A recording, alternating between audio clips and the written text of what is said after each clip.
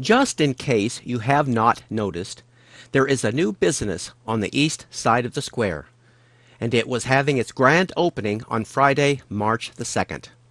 This building has been host to a number of businesses over the years, from produce to electric organs.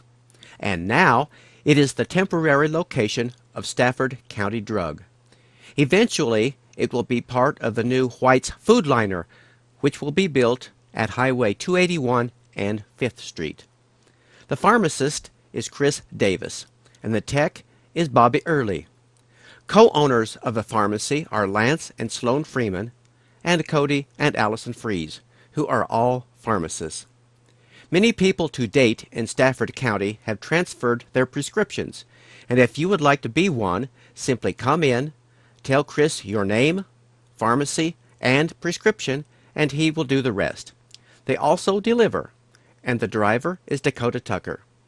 Where else can you get hometown service and your prescriptions delivered by the mayor?